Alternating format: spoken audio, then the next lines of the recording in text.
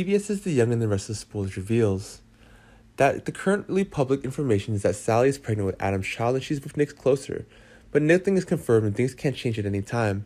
Sally will stay by Adam's side if conditions are more favorable, but that would be cruel to Nick. He was by her side in her most difficult times, comforting and encouraging her and ready to marry her even though the baby was not hers. So the harm like that. Adam is different. He's starting to get greedy in this and he wants Sally to be his, and this is easy. But how can Sally see what he's really sincere and worthy? Nick always wondered why this baby wasn't his own but Adam's, and why can't God help him but calm down. This is only the preliminary assessment results, waiting for the baby to be born. It'll be clearer, and Nick still believes in some miracles. Will Nick fight for the life he wants with Sally?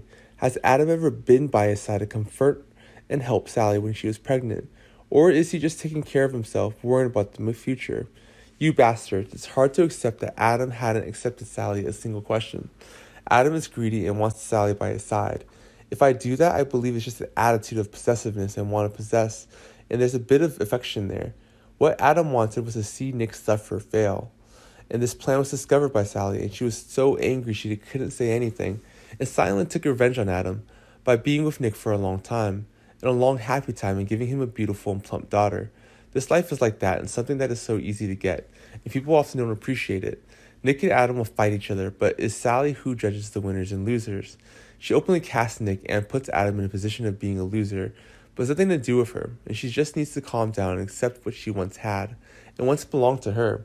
Adam doesn't care about this anymore, so he congratulates Nick and Sally, not forgetting to provoke Nick to raise his daughter well, and don't let her leave him to find his biological father like Connor. This touches Nick's horror and angers him, and a fight would have happened if Sally hadn't stopped him. What will Adam and Nick's life be like, and what if they try to change their feelings and give Sally the best love?